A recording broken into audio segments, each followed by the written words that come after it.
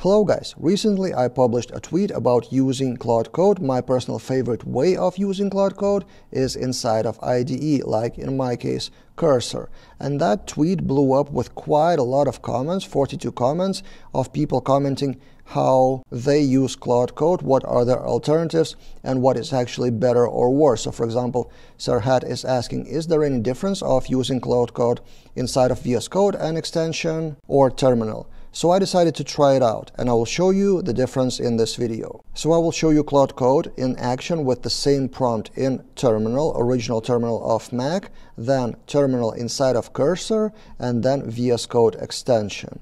And we'll see the difference. And at the end of this video, I will also mention other alternatives where you can use Claude Code or Claude models inside of other terminals or IDEs.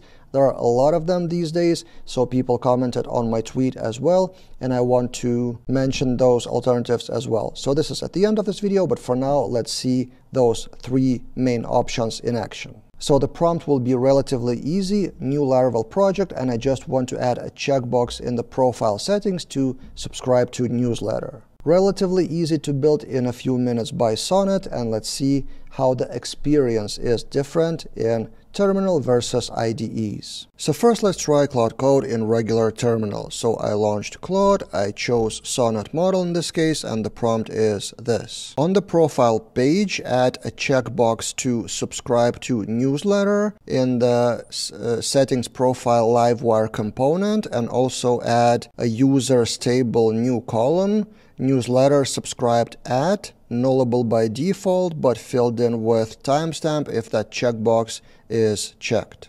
This is, by the way, Whisperflow in action dictation, and I need to make a few changes in the prompt.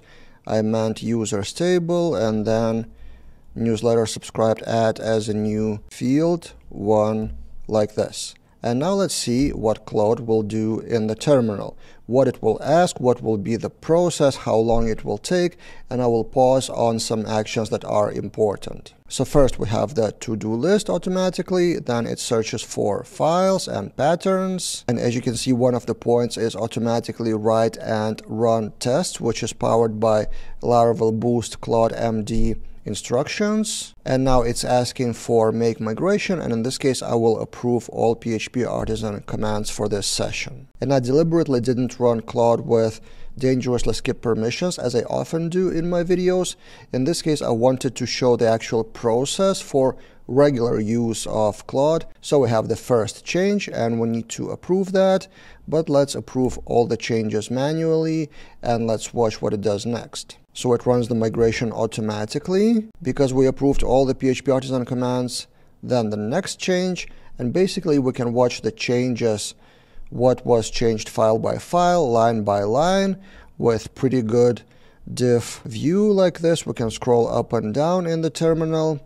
So the change is made, now updating the test files, which should be probably executed, and now we're almost 2 minutes in. The tests pass from the first time. Also, I need to approve Pind with code styling changes.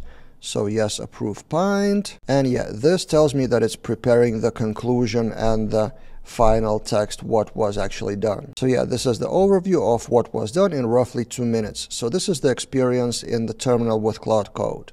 But my personal problem with this approach is that, for example, if I let it run and then come back later, then it's harder to review the changes. So I need to scroll up and read those changes made and then go one by one, reading also while it was searching, reading and stuff like that.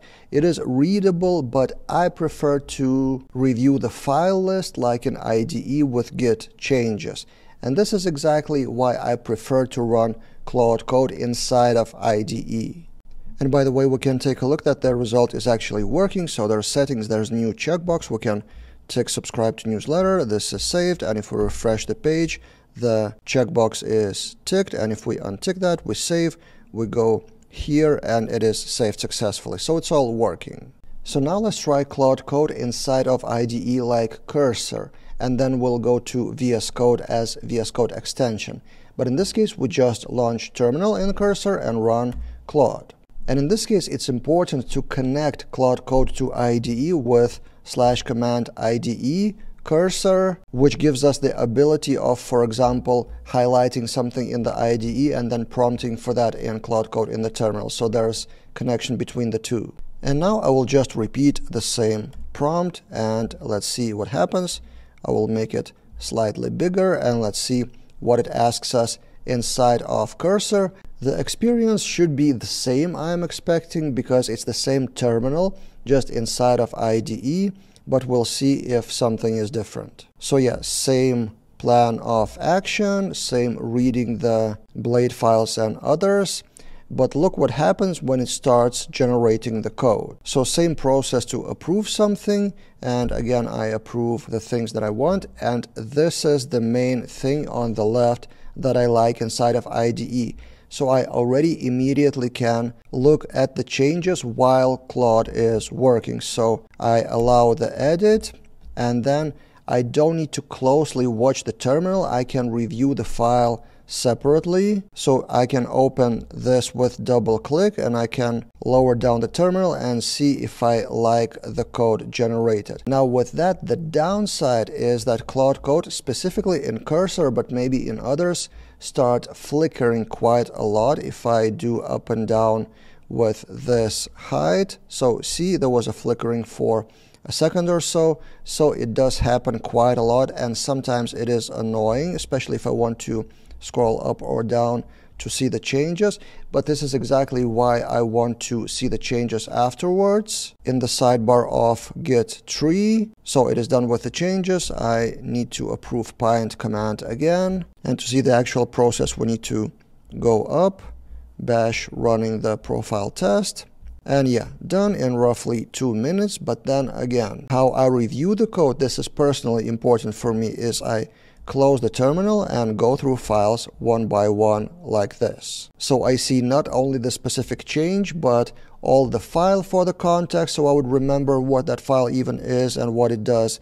So to me as a developer, this experience of reviewing is better than using the terminal itself. But of course it depends on personal workflow, so each probably person is different. So my workflow is instruct Claude Code, do the agentic work with conversation with the agent, and then close the terminal and do the review in IDE. Sometimes I do notice something along the way in the agentic terminal conversation, and I do reprompt Claude from time to time, but most of the times the things that I've noticed, for example, if I don't like something in the code, then I either fix it manually right away or reopen the terminal and prompt for the changes. And why specifically I like cursor for that? Historically, I started with cursor with AI experiments because cursor is great at auto-completing, auto-suggesting. So whenever I type something, I just need to hit tab here and there, and it's suggesting a lot of stuff for me. So this tab completion experience is unmatched in IDEs. So whenever I go to edit something in VS Code or PHP Storm or others, it's just not the same.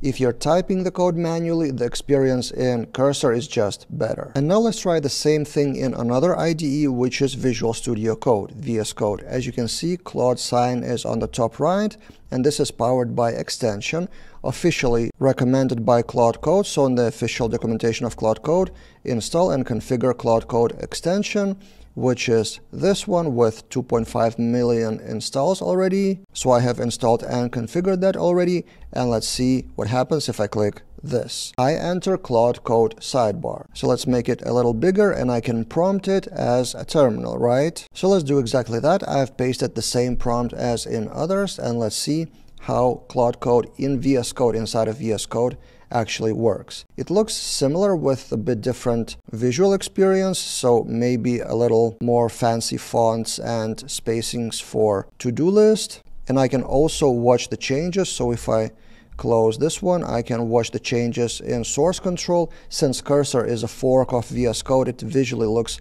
very similarly. But Claude Code extension in VS Code, as I said, looks a bit differently in terms of fonts, and also this. So I can approve the change with my mouse or keyboard, and let's do exactly that. And yeah, the changes start to appear here on the left. And now what happens with VS Code, it starts opening the files automatically. And this is the part that I don't really like necessarily. Of course, I can for example, close this Git changes, and then I will probably see more here. Or if you have more monitor space or multiple monitors, maybe it's readable, but I'm shooting that on my MacBook Pro 16-inch laptop, so this experience of automatically opening the files is not convenient personally for me. But again, it's very personal and depending on your preferences. So let's approve that change again. I do like those colorful diffs here above with all the syntax highlighting. Then I approve PHP Artisan Migrate. Wait, I actually had to approve Migrate manually. I didn't have to approve it in Cursor or Terminal, so something extra to approve. So even approval works a bit differently. So in Cursor and in Terminal, I approved all PHP Artisan commands, and now I approved one Artisan command and then another command. Okay, another change, another profile change. We can click to expand, by the way, or close. So this experience is better for me personally instead of opening the file. So editing the test, and by the way, I still can open the file like this, and probably I can drag and drop to reposition that to be on top. I'm not a heavy VS Code user, so I don't really know how to do that quickly, so I'll just close it for now, and then we need to approve PHP Artisan test. So this is another difference. I wanted to approve PHP Artisan all commands, so VS Code is more granular to approve specifically PHP Artisan test commands. I'm not actually sure what is right or wrong. Both are okay. I prefer to be more loose and don't click approval on every step. I often even use dangerously skip permissions, especially for demo projects. But yeah, VS Code is trying to be more cautious. And yeah, it's working on the summary of the changes. Even the way how it's presented, it's a bit different, so it doesn't show the time. I don't know how much time has passed since the beginning. I just see the summary, and that's it. So yeah, all in all, VS Code extension, Claude Code, a really good experience with some minor things I would probably change, but they depend also on my personal preference. Your personal preferences may be different. But what I do want to emphasize here is that VS Code extension is behind the features of official terminal client. So if you get back to the official documentation of Claude Code in VS Code, down below there is a table of comparison of features, extension versus CLI. And if we zoom in, as you can see, slash commands, you have all the slash commands in the terminal, but in VS Code, you have only subset of commands which are hidden. So there's a slash button here in the bottom right, but also you can type slash and see which commands are available.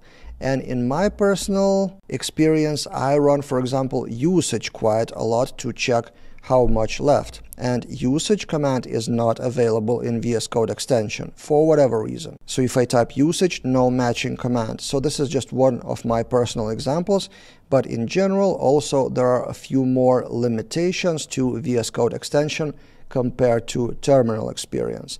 This is kind of as usual. Native experience of the client with model is always better because the same company controls that. VS Code is a Microsoft product, so they need to depend on that, but Claude Code client as a terminal is from the same company, Anthropic, so it always will be the first to launch new features in. So for example, tab completion, which is a relatively new feature in Claude Code, is not available in VS Code extension. But if you don't care that much about those experiences, then VS Code and Claude Code are good friends, and you can use it inside of VS Code as well. And also I want to mention a few other alternatives where you may want to use Claude Code. So in the official Claude Code documentation, they mention just JetBrains IDE as well as Visual Studio Code. So for example, you can use PHP Storm with Claude Code. Again, you use Marketplace installation Claude Code plugin from JetBrains, but this would be the same as extension in VS Code with slightly different UI and UX and maybe a few features missing here and there. And also I want to comment on a few other alternatives, how people replied to the initial tweet and what did they suggest me to use. One of the alternatives is Open Code, where you can also use Opus model, and apparently you can also add your Anthropic subscription there. The answer to Ricardo's question, no, I haven't tried it lately. So a video to come in the future if you have tried it, so let me know in the comments if Open Code experience is better. Generally, I see people using Open Code if they want to jump between the different models like Anthropic models.